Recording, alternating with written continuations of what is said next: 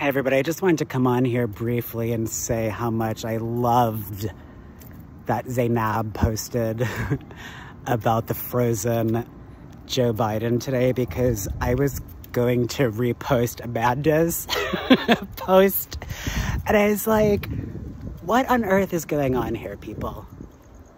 Right? I don't understand, right? I mean, he is literally frozen.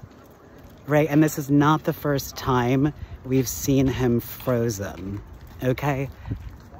I mean, I don't understand why anybody thinks it's less risky to put a clearly declining 81-year-old in office over another clearly declining, close to 81-year-old person, right? They're both huge problems. And what's worse is there's nobody on the bench, right? Look at Kamala Harris. And don't even get me started on Billy Porter. What the fuck? That dude, I just read this morning, I just happened to see him. And I looked up something about him. And he said that America is a white supremacist country. That's the problem with this country. If that's the problem with this country, then how come he openly supports Israel's war on Gaza when Israel is in white supremacist state just like the United States? This is the problem, people. I don't get that, right? The Holocaust wanted to achieve the elimination of Jewish people from Europe. Well, the Israeli state also wanted to remove the Jewish people from Europe, right?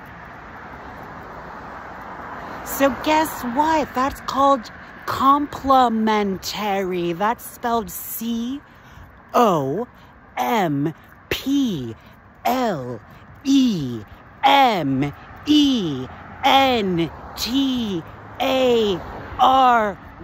meaning those two goals work together, people. Here's the other reason Israel is a white supremacist state: because Jewish people of European ancestry are white and Jewish people of all other ancestry are not. And so guess who's favored in the Israeli state? That's right, white Jewish people, light-skinned Jewish people, right? And here's the third piece I just want to share, people, okay? And then I've got a lot of work to do, okay? I've got my Duolingo practice, Japanese. That's not work, it's pleasure. I've got my advanced Spanish Duolingo practice. That's not work, it's pleasure. And then I get to practice my sight reading because I'm working on my I'm getting ahead of myself. I'm working on my piano playing. I did play the alto saxophone for 7 or 8 years in my younger days. The music is in me, people. Third reason. Are you ready, my friends? Third reason. Israel is a white supremacist state. Some of you might understand out there that we had a thing in this country, the Union States of America, called segregation. Where, what's that, my friends? White people and black people did not have access to the same facilities, did not have access to the same resources, right? Water fountains. Some of you might not have ever been taught this in school, which is a crying shame, but I'm here. Sean MP, the nutty professor, Zen Buddhist master. I'm here to teach you, my friends, what I've learned. Okay, it's the golden rule.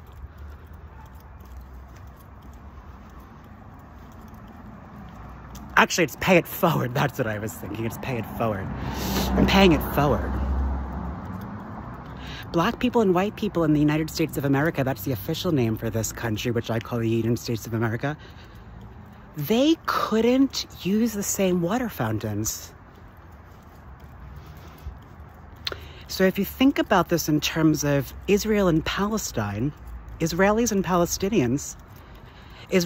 Palestinians don't have the same access to land, to water, to resources, to international recognition, to weapons, to finances, right? They don't have access to the same anything, right? That's called segregation, as I stated earlier. It was outlawed in this country, the United States of America. It was outlawed in South Africa, where it took the most prominent form under the name of apartheid. Some people say apartheid. Does it make a difference? As far as I'm concerned, it's the meaning. Legal segregation ended there.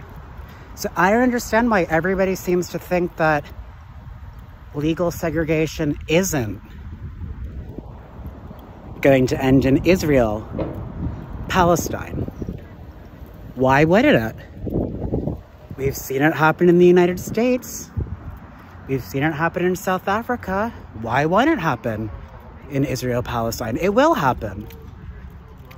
And that's why I think what we're seeing is much like what we're seeing in the mainstream political establishment here, is that we have a bunch of people, I'm talking about the executive class of the governments of this country and Israel, as well as the executive class of the governments of all of the countries.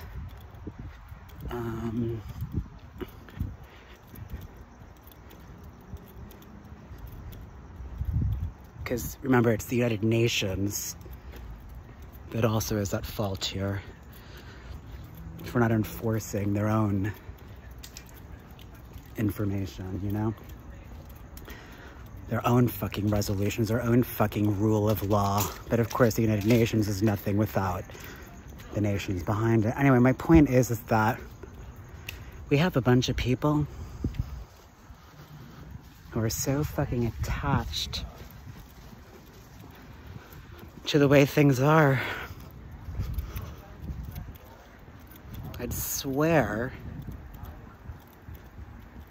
it was codependency.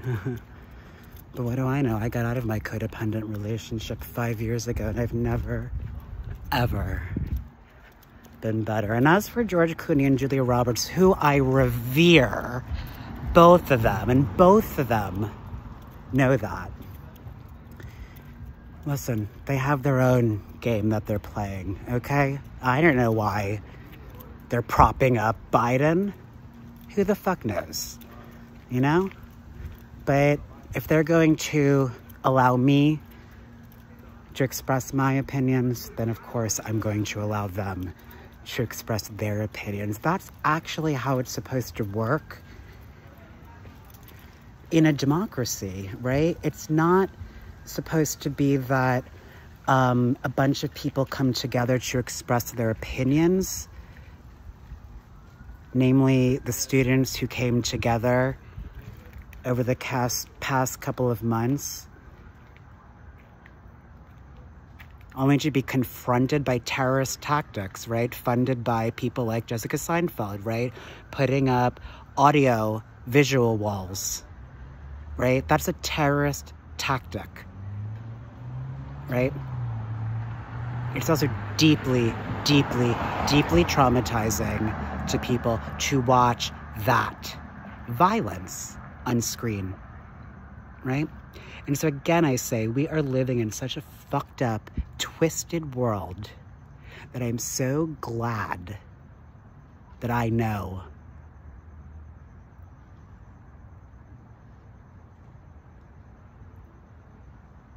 so little.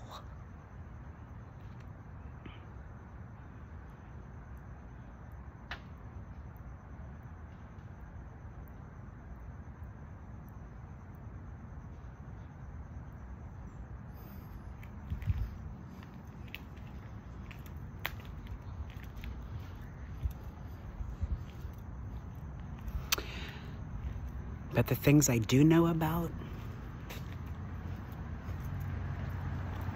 I know a ton.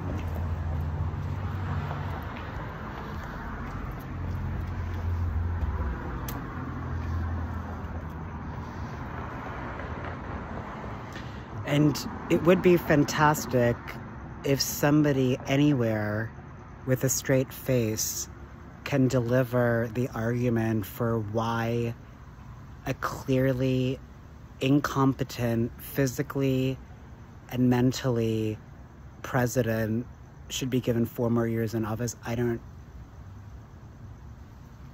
know why it hasn't come out yet. Right? It's like everybody's dancing around the fact, except for who? Black women. Not all black women, right? Because just like not all Jewish people are the same, but all black people are the same. And guess what, motherfuckers? Not all white people are the same. Some of us are like, we get it, my friends. We get it, right? And by the way, while we're at it, also fuck Kathy Griffin. You know, bullshit, right? I mean, this is a mess of her own, right? She apologized. That photo was ridiculous. It's a fucking piece of art. It's garbage, number one. Number two, she apologized for it. And then she took it back. And then she said she was badly advised at the time, right?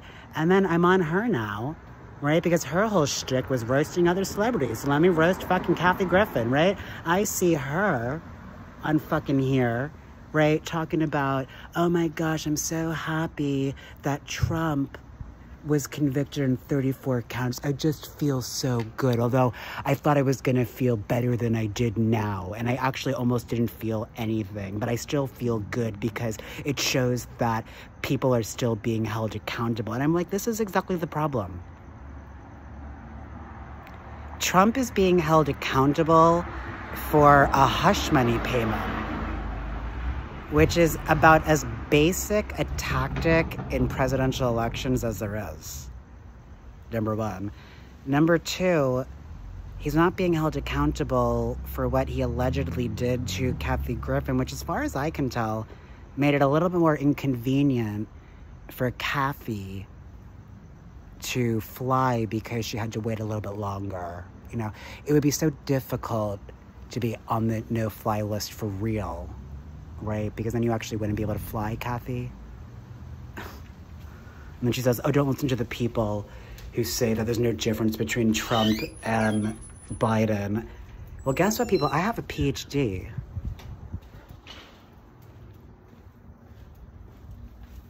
Kathy Griffin doesn't. And I say there's no difference between Biden and Trump. And I'm not the only one.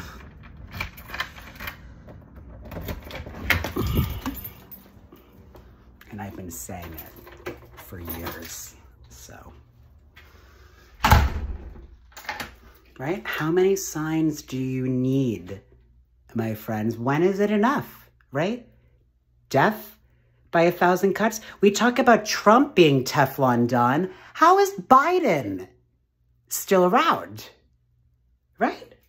Boggles the mind, except you would have to go back to how the presidential election cycle in 2020 was rigged for Biden to win. Remember when South Carolina suddenly fell into line conveniently? It's a shame.